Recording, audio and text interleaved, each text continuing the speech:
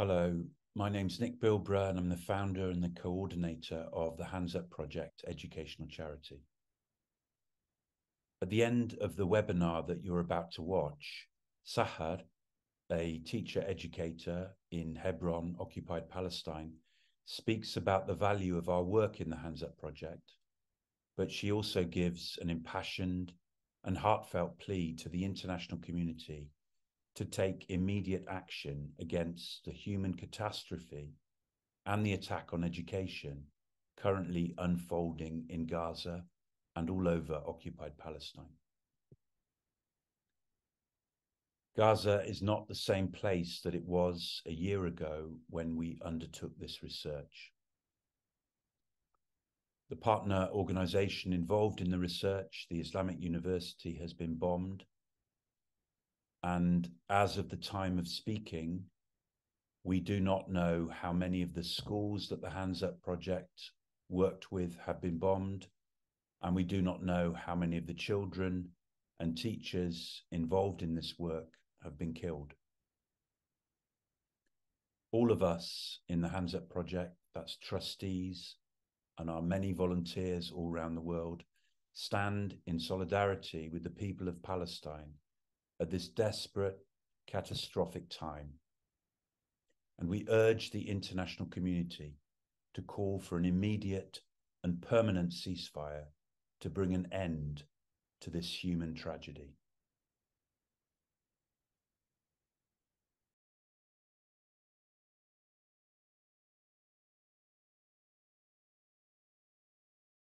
Thank you very much. I'm just going to share some slides, the activities that we did. So first, a little bit about the context. So this is the governmental schools in Gaza.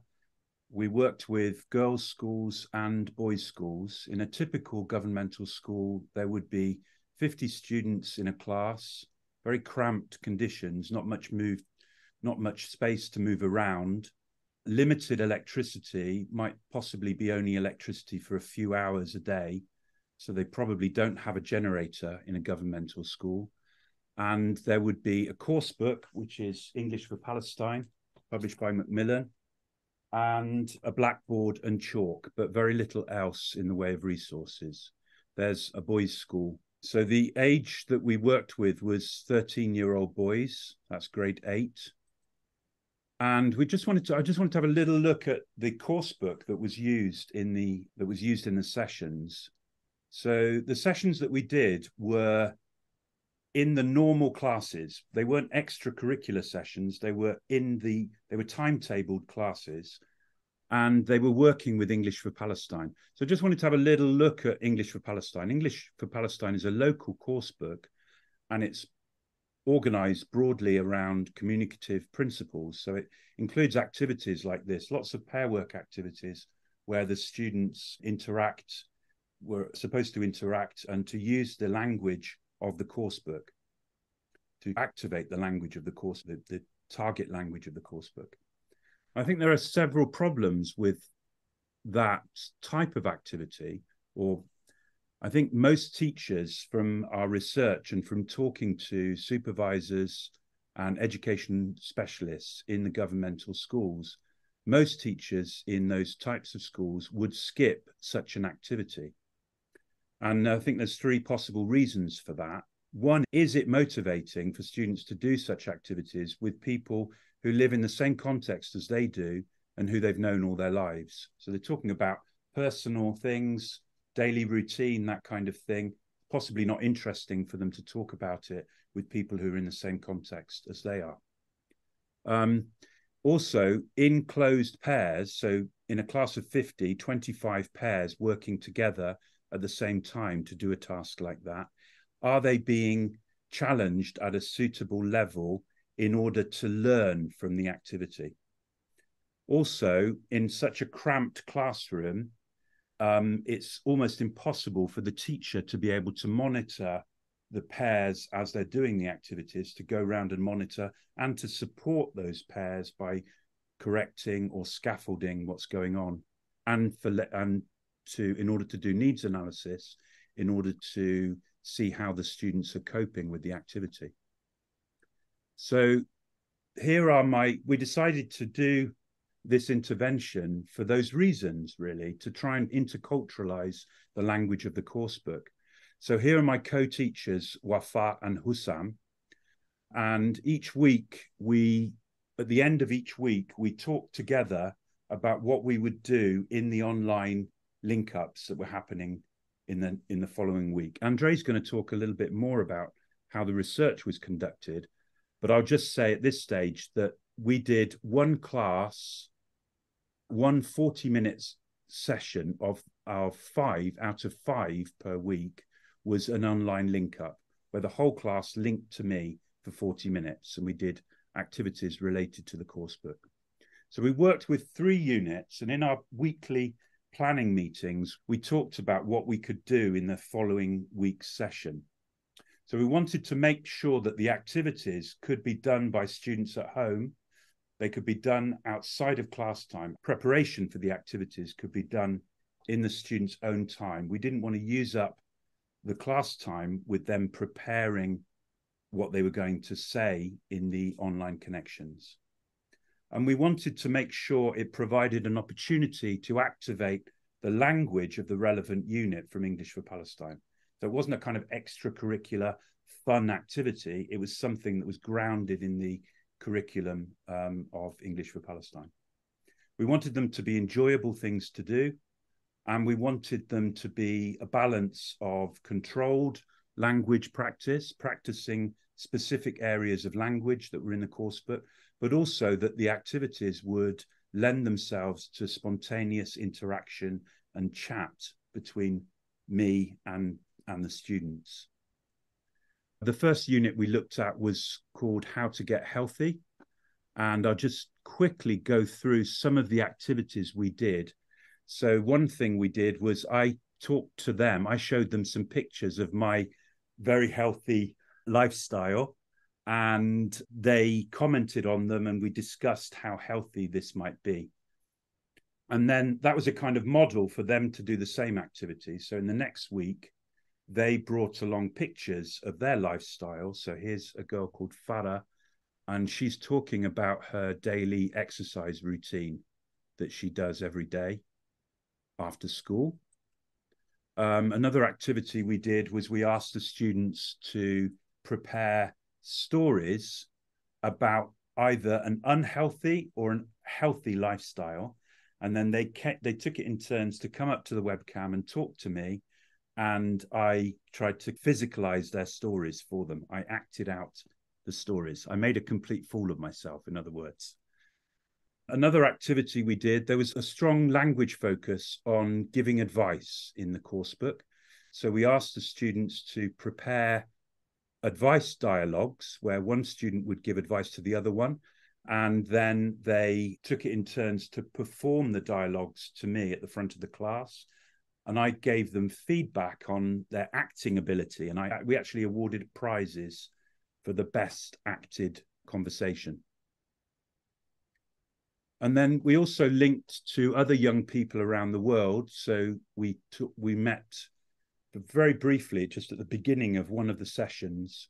We talked to young people in Bosnia, Germany, Romania, and Spain, and they asked each other questions about their healthy or unhealthy lifestyles.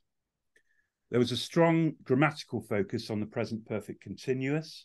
So we did an activity where I told them, it's a classic ELT activity. I showed them 3 sentences about myself, 2 of which were true and 1 which was false. And they asked me questions to try and work out which was the false sentence. And then that served as a model for the students to go home and prepare their own sentences about that topic. And I had to guess which one was true, which one was false. And we did it as a kind of game competition between me versus the whole class. So the next unit is called People and Games. And in that unit, we were lucky because the World Cup, the 2022 World Cup, was actually happening at the same time. So we had lots of discussions about which teams everyone was supporting. And we also did what has become a classic hands up project activity, which we call students versus teachers. So in this activity, to model it, I prepared some questions about sport and games around the world. And then I asked them the questions and they discussed them in groups, and they appointed a representative to come up and try and answer the question. Incidentally, Mohammed here is a student who didn't say a single thing in class until I asked this question about chess. And he was very proud of his ability to play chess, and he knew the answer to this, obviously. And this was the only time he'd ever interacted in the whole of in all the 2 months of sessions that we did. So that was a model for them to do the same activity. And I'd like to just play you a video of this short extract. So what the students have done is they've gone home and prepared questions on the topic of sport and games for me to answer. And we did it as a kind of game. So they took it in turns to come up to the webcam, ask me their questions. If I got it right, I scored a point for my team. If I got it wrong, their team all scored a point. The whole of the class scored a point. So I'd just like to play to you that part, and then we'll pass on to Andre, who's going to look at how this was researched. Hello, Nick. Hello. Hello. How are you? Fine, thanks. Great. My name's Asma. Asma. Hi, Asma. Really nice to see you. Okay. Who is the best European girl tennis player in 2022? Who is the best European girl tennis player in 2022? Who is the best Arabian? Was it Arabian? Did you say? Yes. Who's the best Arabian tennis player in 2002? Ooh, okay. Tell me the options. 1. Rania Alwani. 2. Yeah. Farida Othman. 3. Uns Gaber. I think it's Rania Omani. No, false. No? Okay. Who was it then? Uns Gaber. Ons Jabba. Which country? Which country? She's from Tunisia. Ah, from Tunisia. Is she still playing now? Yes. Is she very good? She's very good. Yes. Yes, okay. All right, great. Excellent question. Excellent question. Well done. Well done. Hello, how are you? Fine. I'm fine. Fine, brilliant. My name's Ra. Ra. Go on then, Ra. Give me your question. Is it easy or difficult? What is the traditional Palestinian game for girls? What is traditional Palestinian game for girls? What is the traditional Palestinian game for girls? That's a really good question. Number one, Idris. Or number two, arm bowling. Number three, Sukar Bukar. Can you say them all again? Can you say them again? Okay. Idris or arm bowling or Sukar Bukar. Soccer hokka. Sukar Bukar.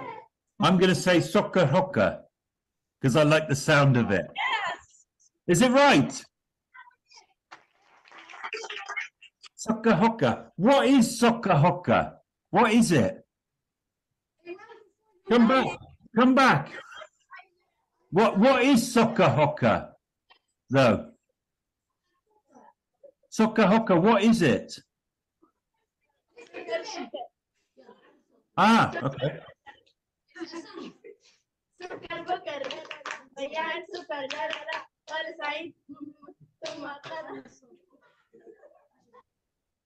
Said. Wow. That's a game that you play in schools in Palestine.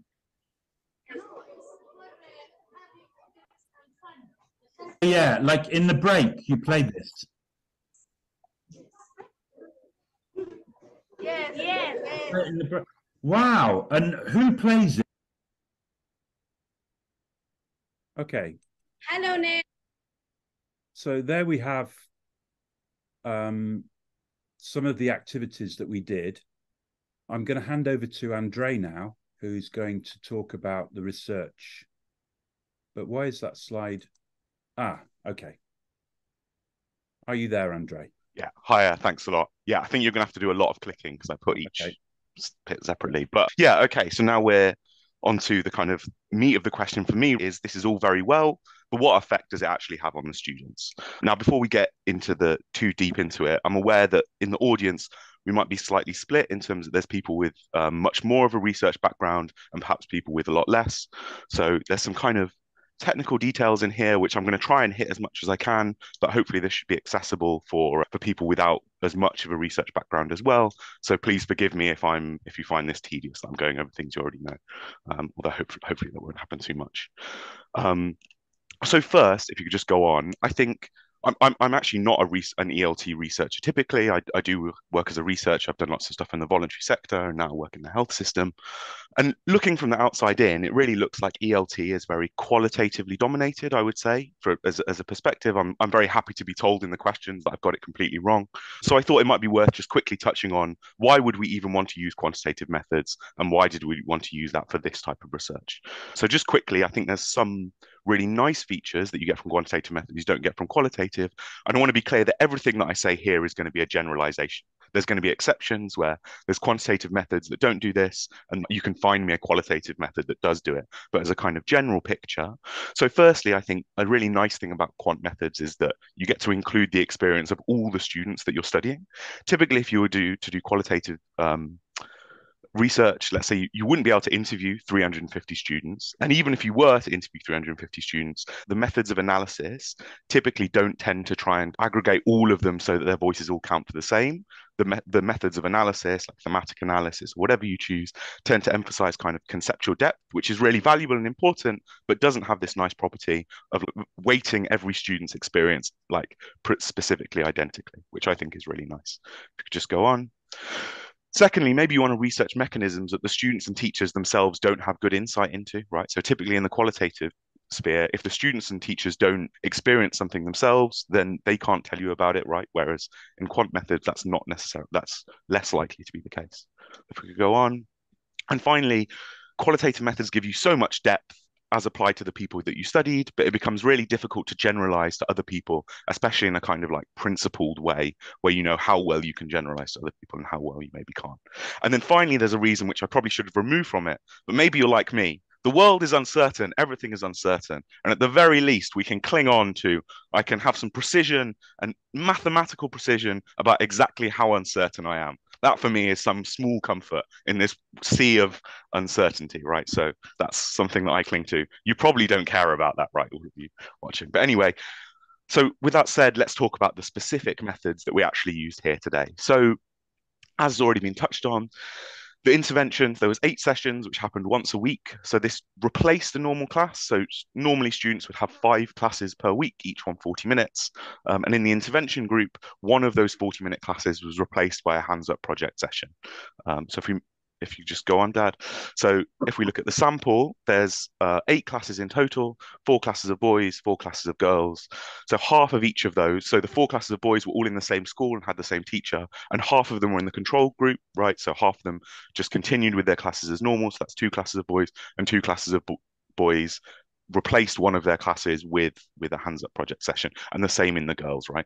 So the total number of students across all in the whole analysis was like, I can't remember what it was. It was well over 350 students, which is a very large sample size, although obviously you have this clustering by class. So in terms of the outcomes that we're interested in, so all the outcomes were measured at the beginning, before they took part in that hands up project, and at the end, after they took part in the hands up project, both for the control and for the experimental group.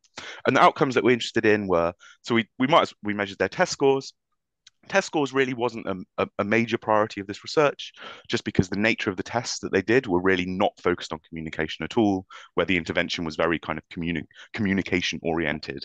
But nevertheless, the data was freely available, and there's reasons why we might care about that as well, which I'll get onto.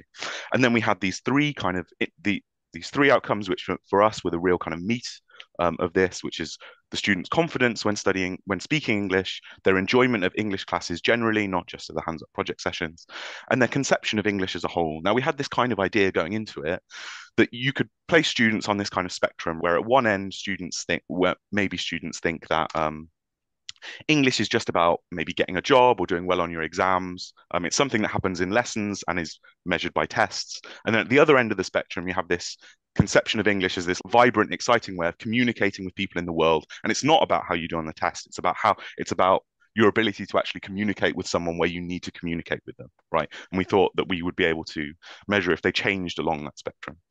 And finally, I'm not going to talk about it that much today, but obviously a big one is just literally their ability to actually communicate in English. We've collected some data related to that. I'm happy to answer questions on it in the question or in the panel discussion, but we haven't fully done the analysis on that yet, so I can't say anything on what the results were there. Yeah, so firstly, let's just hit the test scores. So as I said, what we have here on this graph is, so obviously the analysis is a little bit more complicated than this, but roughly speaking, what we have here is, so on the left, we have two columns, which is associated with the girls. The white column is the girls in the control group, and the orange column is the girls in the hands up group. And we're along the y-axis, which is the vertical line, we can see how much they changed in their test score. So as you can see for the girls, both the control and the hands up groups, both of them increased from the beginning towards the end, right? However, it looks like the orange column is very slightly higher than the white column, suggesting that the girls improved by more than the hands up girls improved by more than the control group girls did, right? Then if we look at the boys, both of them decreased actually, which is interesting. But again, we have a similar pattern where the hands up boys decreased by less than the control group boys. However, actually, if you look at this as a whole, the difference between the two groups was incredibly small. If you average across them as a whole, the difference between the hands up group was better than that of the control group, but by less than a single percentage point. So that's less than 1% over the whole period. So in a way, and actually, if we were to do more formal statistics on it, we can't distinguish this from just a null effect. This could easily just be zero effect. So in a way, that's disappointing. It didn't improve test scores. But on the other hand, it wasn't aimed directly at improving test scores, particularly over the 8-week period. And also, you could be worried that actually we're taking time away from classes focused on tests to spend it on this kind of communication activities when the tests aren't focused on that at all. And if anything, their test scores improved. Probably it had basically zero effect, but certainly the data that we collected say there's no evidence to suggest that moving one of their classes from traditional classes to the Hands Up project sessions impaired their test scores in any way at all. So that at least allayed some concerns, right? Although this wasn't our primary research focus. Yeah, so now I want to get onto the next three outcomes of interest. So we have enjoyment, confidence, and their conception of English as a whole. Now, all of these are complicated things to measure in that we have this kind of latent or unobservable state, right? How much does a student enjoy English? There's no objective number that you can just directly observe their enjoyment of English as a whole in the same way that you can with a test score, right? So the kind of paradigm that we use for this comes from something called confirmatory factor analysis, which comes under the umbrella of structural equation modeling, right? Where basically what you say is there's this thing that we can't observe called how much a student enjoys English. And we can't see that directly, but that thing will have various kinds of effects. There'll be all these indicators that are caused by the student's enjoyment, right? And then we can assess those and say, we can statistically adjust and say the only thing that would cause all of these is their enjoyment. So this sounds a bit complicated. I think if we just go on to the next slide. If we go on to the next slide, yeah, we should be able to see some of the actual items that were used. For example, we can ask students whether they agree studying English is enjoyable, 1 to 5, and we ask them 1 to 5 disagree to agree whether they look forward to their English classes, right? And so there was a group of items like this for all of the different constructs. And the really nice thing about confirmatory factor analysis is that this might not sound like a nice thing, but I think it's really important, is that it is a failable test. We have a theory that there's this one thing, enjoyment, that causes all these indicators, and that makes specific predictions about what those indicators should do. So specifically, it should be that on average, For example, students who say studying English is enjoyable shouldn't be happy when they get to miss English classes, right? If on average students that say English is enjoyable also agree that they're happy to miss English, then we think that there's some kind of problem with our test going on, and then we have to throw this out. It gets more complicated than this. There's actually a whole series of kind of statistical properties that you'd want from your measure in order for it to be valid for us to use it in this way. And so remember, we had the three different outcomes: confidence, enjoyment, and then conception of English. And of those three, confidence and enjoyment both came out, and the test had this nice statistical properties that we would expect. However, that third one, the conception of English, their conception of English as a whole, whether English is just about passing exams or whether English is about communicating with people, it didn't really exhibit that kind of property. There wasn't really the nice kind of spectrum that we expected. Sometimes often people would say, yes, English is just about communicating with people, and yes, English is just about passing exams. So that kind of means that our scale didn't really make any sense. The problem, so we had to essentially throw that out. Now that could suggest something deep about students conceptualize English, don't conceptualize these things as conflicting ends of the spectrum. They have some complicated unified thing. But it could also just mean that we designed our items complicated, right? All these items were asked to the students in Arabic, but maybe we just worded it a little bit too complicated. Maybe sometimes you just have bad luck and things don't correlate in the right way for just very random reasons. So we had to throw that out. Now that might tell us something, but it could also just be random. So we're left with just the two outcomes of those, which is how much students enjoy English and their confidence using it. So let's get into the results of the confidence. Also, quickly, just for those of you that are more focused on the kind of quant methods in research, so we extracted factor scores, which is essentially the scores before and after, and so we're trying to predict their confidence after taking part, adjusting for their score before they took part. And then they're in classes, which is clustering, so we use random effects in order to adjust for that, for those of you who are interested.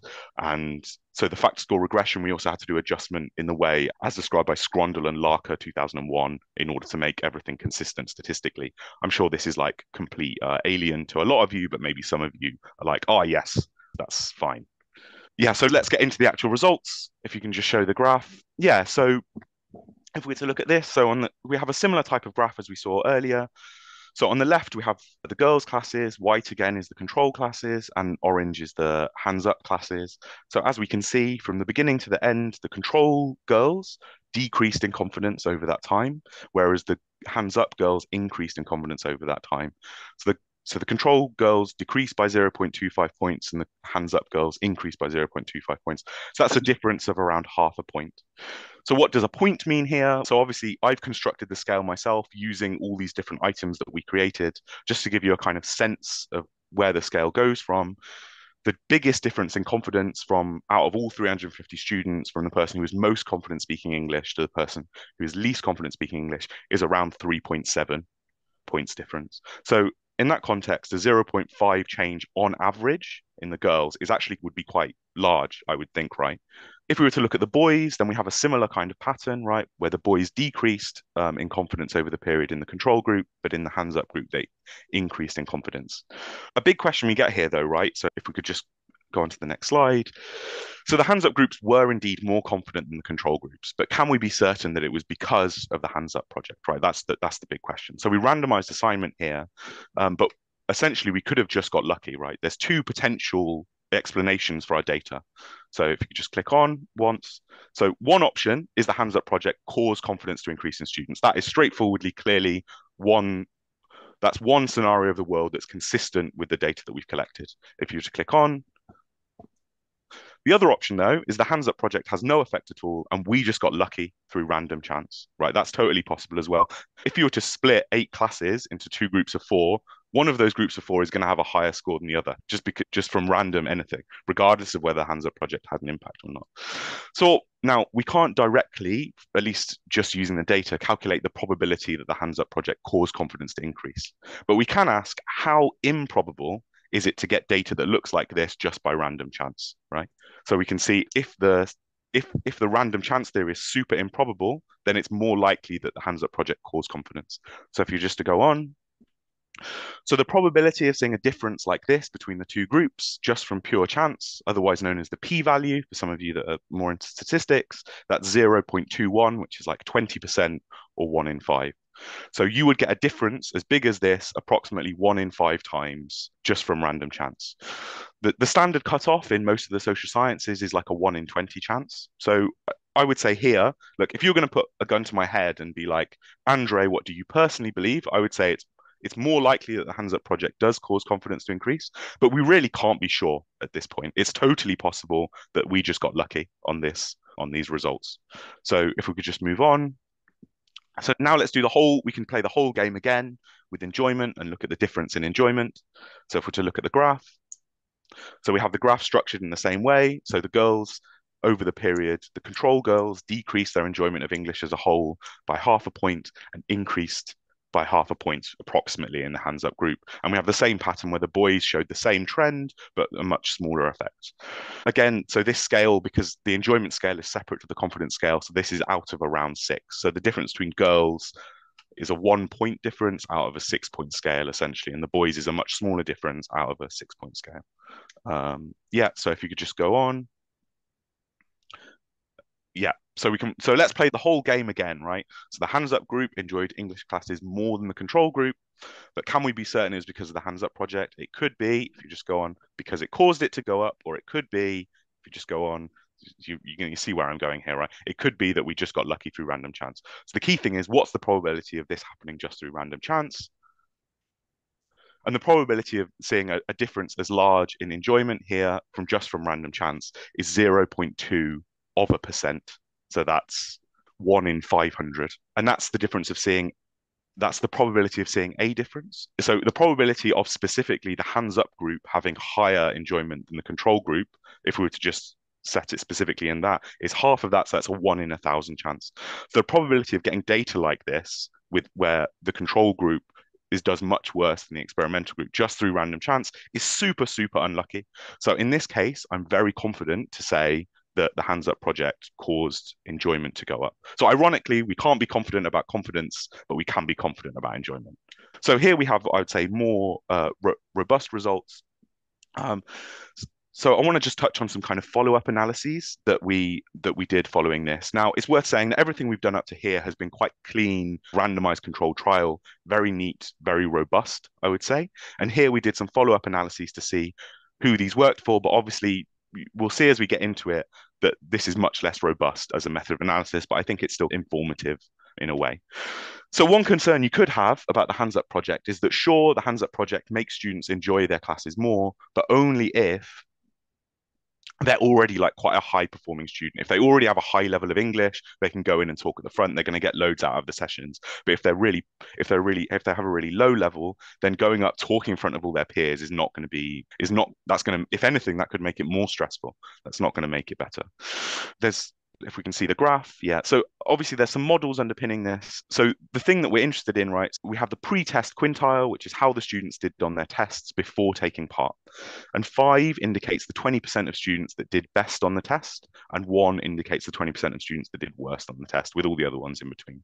And so what we're interested in is whether the difference between the control and the Hands Up group changes by where the student is in the quintile, right? So if, for example, the Hands Up project only works for really high performing students, then we'd see a big difference in quintile 5 and no difference or even a negative difference in quintile 1.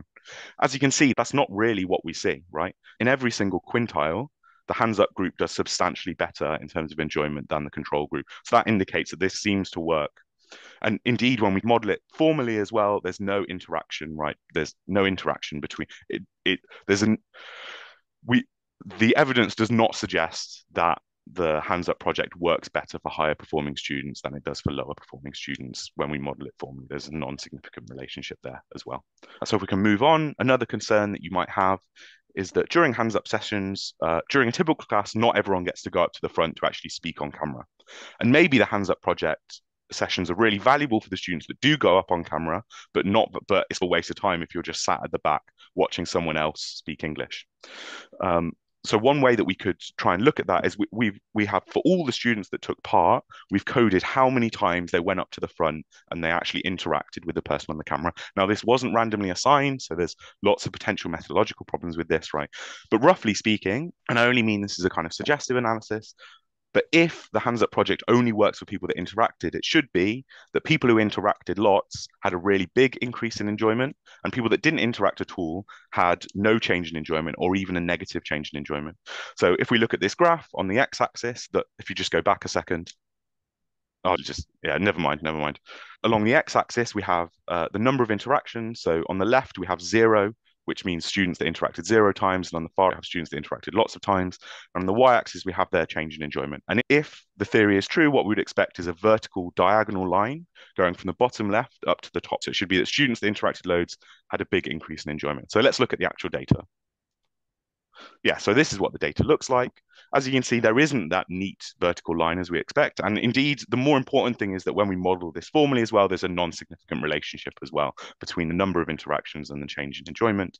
But really crucially, if you look at it, remember in the control groups, on average, the control groups all decreased in enjoyment. Whereas if we look at the number of interactions here, students with 0 interactions still increase their enjoyment by approximately 0.2 points, right? So again, this is not students were not randomly assigned to interact. There could be all kinds of things going on here. But so far, the data that we've collected doesn't suggest that the Hands Up project only works for the students that do interact. That's a rough summary of all the data. I think that takes us to exactly 40 minutes, so I'm quite pleased with that. So I would like to, I've got a couple of points about the research, which I found very interesting indeed and very well explained, of course, by Andre there. We could all follow along very nicely, thank you. And I wondered if, there are two points I'd like to make about it. One is about the idea of a delayed post-test, because of the fact that the children, especially with the group that are getting the intervention, they're excited by it and they're enjoying it and it's something new and novel. But how long does that effect last after the intervention stops? Which might give you some more evidence for your claims, actually. And the other one is about the whole idea of a control group with children. What is your view of a control group? You've got all these 350 kids all getting a lovely new experience, and a control group of a similar size, I presume, not getting an experience. And I wondered if there's any ethical issues around that you thought about, or maybe you'd put something in place to counteract that. That's me. Yeah, I'll just touch the second question first because that's in my mind. Yeah, it was really complicated. I'm a kind of research design person. I never had to worry about the practical issues before, and I think it was really interesting. There was actually a point where one of the teachers felt that it was really unfair that the control group students weren't taking part. So she organized a treat for them where it was like a professional sports person came in and they all got to interview a professional sports person just for the control classes as a treat for them, so it would be more fair, which if anything would bias our enjoyment results downwards, so the true effect would be larger. But yeah, I think that was really complicated. If I remember correctly, the control group got to take part in the intervention just after we stopped collecting data. So from our perspective, it was clean in that sense, but definitely I imagine that if you were to actually interview the students, some of them, even though they'd been told that, might have still been frustrated that their peers were doing something exciting when they had to wait however many weeks to do it. But yeah, do you have anything else to add on that? Just to say that we were intending to do it the other way round again, weren't we, with the other group? And then because of complications there's a shift system in Palestine where sometimes they're morning shift and sometimes they're afternoon shift, and it just became totally impractical to do that with the really group. So we didn't actually do research. We were going to do the research with the second group, weren't we? But yeah, so that didn't happen in the end. But, sorry, what was your first question as well? My first question was about whether you thought about doing a delayed post-test. Yeah, so that actually, I think practically because of things, they've all restructured classes, so it wouldn't be possible. But there was actually a bit of a delay just in the test that we did, in that it was like the end of a semester, essentially, is that right? And then they had a break and then came back and did it their first session back. So they'd already it's only a few weeks break, I think, but still, it wasn't like the sessions were really fresh in their mind. I would expect the effect to decrease over time, but it's so hard to know a priori. We'd have to say a priori what that is, and we can't. No, I don't. Yeah. Yes, I've taught in the so-called Global South, also myself in Laos, for many years now. And there are two significant differences, just so that you understand why I won't go into the methodology, because I realize that the settings are very different. Because you teach online, and I was there on site with my students as volunteers teaching live in that area. So it doesn't really compare. But I thought the activities you used were really engaging, and it was clear that they worked. And your research study was also robust and neat. I do have questions, if I can ask some decolonial questions next, or I don't know if you're comfortable with that. Please, yeah. Please. First of all, we are re-examining vocabulary, particularly in the English language. So why would you call, or we call it, a low resource teaching environment? This is low resource from our perspective because we think that high means books and tech. And I would argue, after my experience in Laos, that it can also be a high resource context if you use toys and your body. And there is no better toy than the English language, as far as I'm concerned. So if you turn English into a toy, let the children play with it, you've got a high resource classroom. So this is the one annotation. I don't know if you agree with this. Do we really need books and technology? Do we try to improve course books, or don't we do the real teaching alongside, because the course books is what is tested by the local authorities, so you have to teach it. So my suggestion would be get through it as quickly as possible, do what you have to do because of the test situation, and then use the time you've gained for your wonderful activities and increasing enjoyment. I wondered also, what were your goals as teachers from the Global North coming in there online for a limited period of time? So what were the tandem or teaching cooperation teachers' goals? Where does it all lead, or what was it all for, or what's the outcome? Where does it go next? Because we're not in a vacuum, yeah? So I'd like to look beyond, if you care to share. Brilliant. Okay, lots of points there. Just going back to the, yes, brilliant. Thank you so much for making that point about what is low resource and what is high resource. I would say, yeah, you're completely right. In many ways, classrooms in Gaza are a very high resource environment because you have very high motivation, very high willingness to learn, and a place where education is very highly valued. So that's comparing it to some contexts in Europe that I could mention. There's a big difference there. There's so many points in your question. I would also argue that in Western classrooms, we are very low resource on student motivation, right? Yeah, exactly. And discipline. And these are things I don't face when I teach in Laos. It's so easy. Yeah. Yeah, but what you said. Yeah, so just going back to the end, your point at the end, the idea with this is we've been going through a bit of a transition in the Hands Up project. This is a bit of a change for us to work with whole classes in the government sector, which the classes in governmental schools are bigger than they are in the UN schools. They're quite big in UN schools. They're 40 students, but in the governmental schools, it's 50. So we've also tended to work with more motivated students and done linkups with kind of smaller groups of motivated students whose level of English is already quite high. So we're quite interested in moving towards working with whole groups, situating it in the classroom. And so we were quite excited about the results of this research. I was actually supposed to be in Gaza now, or would have just come back recently, and I was going to be taking 15 projectors to give to the ministry schools, because we wanted to roll this out to lots of different schools and work with different grades. We worked only with grade 8 with this. We wanted to work with grade 7 and grade 9 as well. The impact that one projector can have in a school is quite big, because a lot of teachers can use that. It can be moved around. It's chargeable, so it doesn't need to have electricity. It can have a 3-hour charge. And I would say So you already planned the sustainability of this one try, let's say this was the first try to see if it could be made sustainable, exactly, right? yeah. Because often I've seen a lot of projects, the FIFOs flying in, flying out for 2 weeks or 4 weeks, and then everything just like a souffle falls back on itself after they leave because it's not sustainable. So I'm just wondering. Yeah, but you're doing it. So, or you would have done it. Yeah. That's a really good point. And I still hope that we will be able to do that at some point. Mm-hmm. We will be able to go back and implement this in more schools.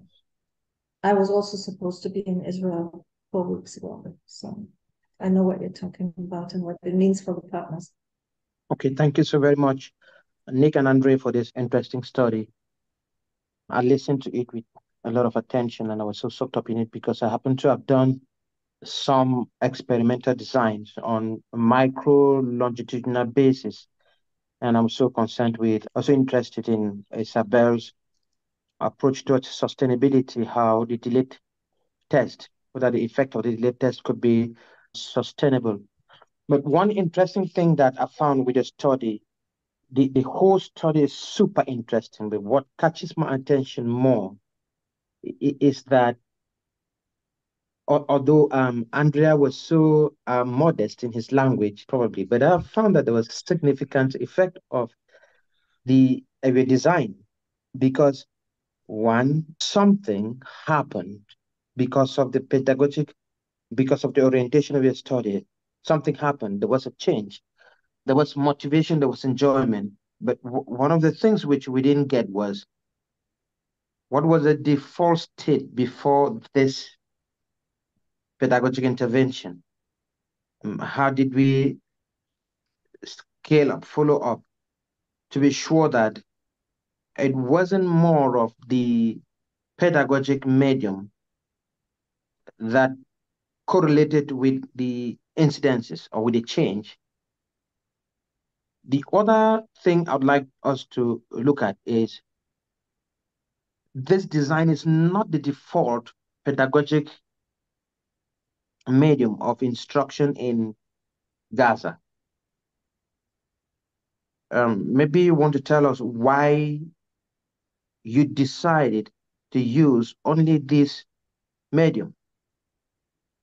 Okay, the other issues I would like us to reflect on is we hold the classes to be large, and this comes back to Isabel's worry about who defines whether a class is large or small, whether the resources are low or high. Did anything happen? Yes, there was change in the design. And what was the class size? Okay, it wasn't 30, it wasn't 20. If things can happen in a class of 50, is it necessary going for us to call the class large? That's the other thing I would like us to reflect on. Overall, I think there is a lot more evidence in your study demonstrating that change of approach and not always using the routine which the students are used to can be a take-home message. We can use something like that as a way of building motivation and enjoyment. For the moment, I can stop here. I have a few more questions, but probably in the second term, Marisol. Thank you so much. Sorry, I didn't realize I was muted. Yes. That's the short answer. But I assume, yeah, it was quite a short period of time, really. It was only 8 weeks that we did the intervention for. I would assume it would. Yeah, I think that's true. And in a way, those are the results that I'm most excited about in terms of hands up, that the test results didn't go down. Because I think often it's suggested by the supervisors or education specialists in Palestine that we can't do these sessions in the normal classes because students have to focus on the exam. Perhaps we weren't preparing them for the exam, by doing these. We weren't helping them to pass the exam, to get better results in the exam. But the fact that their results didn't go down shows at least that there's maybe something useful going on in the sessions, and maybe something that's giving them a love of English and an enjoyment of English classes is arguably more valuable than test results in the short term. Sure. The other thing is that, sorry, just to cut off, is that kind of linking these questions together is that the study that we couldn't do because it would take too long, that really I think would have been really interesting, is if this had been able to go for long enough, does the effect in motivation affect their test scores eventually, right? Because that's what I would hope, is that their change in motivation would, maybe over 8 weeks, being a more motivated student isn't going to make a big difference on your exam. But I would hope that a year or two later, even if the exam is only focusing on grammar and vocabulary, and they're excited about English because it allows them to communicate, that the exam is a really noisy measure, but the dream would be that it still picks up on that. Now, obviously, we don't know that, right? We don't know. We couldn't do a 2-year study, but that. I'm sorry for coming in. I think there is evidence demonstrating that, because they're interested in what they're doing, then the grammar and the vocabulary comes up spontaneously. And that to say, because we don't have test results to demonstrate that, to me doesn't really make sense, because there's a lot of evidence demonstrating that if they're interested in what you're doing, then definitely the grammar and the vocabulary is going to come up incidentally and organically, because there is no argument. There is. Oh, sorry, Eric, I think you just went on mute. Oh. So I think this way it's better. Just going to ask, sorry to interrupt you there, Marisol, but I was just wondering if we could bring in, we've got Sahar, who is a teacher trainer in Hebron, I believe, who's asking if she can speak. And I wonder if I can, I don't know if I can do that on a webinar. Ah, there she is. Yes. There we go. There we go. Can you, there you are, Sahar. Welcome to the session. Thank you. Can you hear me? Yes, we hear you. We hear you. Yes, first of all, I would like to appreciate all the things that you did for us as teachers and for our students in West Bank and also in Gaza. You did great things for us. But what I want to say to you, Nick, if you don't do anything soon, there will be no students to work with anymore. I think you Palestinians, you worked with them. You should do something. Yeah. You should do something. They barely killed innocent people, innocent children. If you go back to Gaza, you will never find them. All the world is watching. All the world doing nothing. Innocent children are being killed. Our students are no more there. The students that you worked with, they are dead. Nick, please tell the world, what are the Palestinians? You know them very well. You lived with them. You know them very well. Thank you. Thank you, Sahar. You will never have students to work with, Nick. Please tell the world that we are victims, we are suffering. Our students now are outside their homes. They are homeless. Nothing to eat, no electricity, under the rain, no shelters. They are innocent, you know them. They are brilliant students. They are being selfish, in a selfish way. I want to just say thank you, Sahar, for bringing that up. I want to say that all of us in the Hands Up Project are with you, and we're doing what we can to support this dire situation. Nick, you know the Palestinians, you know the Gazan people, you know them, you lived with them. Are they brutal? Are they terrorists? Tell the world, please. We're doing what we can, Sahar. We are all doing what we can to support the situation. I know you do. I know your support. But we want actions, not words. We want actions. You will never have, and your students are not there. Most of them are dead now.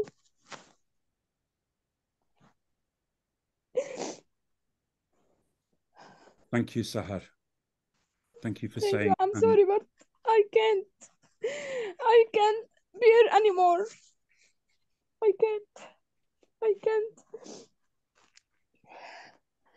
can't stand without saying anything.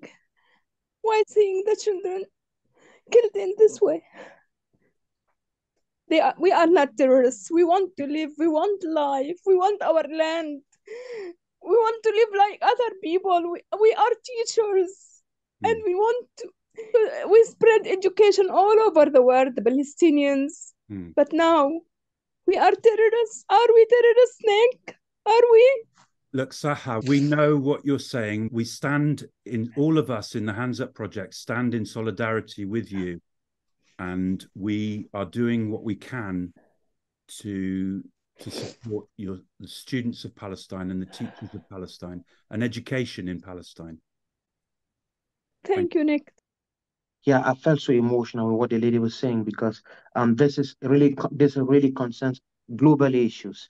And we aren't going to function as a SIG if we are not making clear statements and taking government into causing government to be responsible. I understand that we are not part of this. We didn't create this war, or we didn't create the tension around the world. This is a capitalist designed, and all of us are victims. Today it's Gaza, today it's Cameroon, tomorrow it may be this.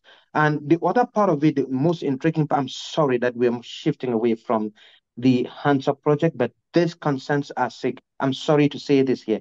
If we don't start making clear statements and engaging public actors, because they are responsible for this, and then at a certain point, we may find our work useless because there's no point talking about students who are dead. Exactly. Yep. This is my position.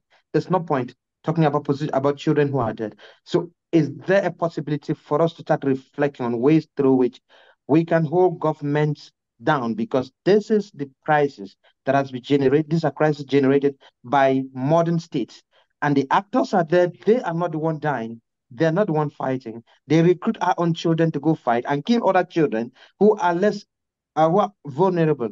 If there is a way through which we can make public statements and even engage public actors into this, it's important because at a certain point we will find if we had 5 SAR online here now, this session will not go through, and we are moving towards that area. We're moving towards that point. So I'm sorry that I deviated a bit from this because it's a very painful situation because I'm equally affected by this. I've lived this experience. My family fled from home because of a senseless war, and I can't go back to my village to go clean the graves of my parents for the past 7 years because the big powers, the big guys steer the wheel. It's such a shameful thing. I'm sorry to say this. Maybe I can just say that I had ethical doubts about attending or agreeing to come to the panel in the current situation, because there's obviously this elephant in the room, and I asked whether we would address it. And I was told that the meeting was not to be political in any way whatsoever. And I think that's the problem, because there is no research in a non-political environment. It's heavily political. You just choose to stay in your silo if you say that it's not political, is my attitude. So maybe the question that would interest me next is, what does it mean to teach English in a non-democratic, militaristic environment? Do we have to contribute anything to that from the global north? Because we live in peace and we have not the first idea about this. And since the war started 6 weeks ago, 5,000 Palestinian children were killed. That's our did the math, 111 every day.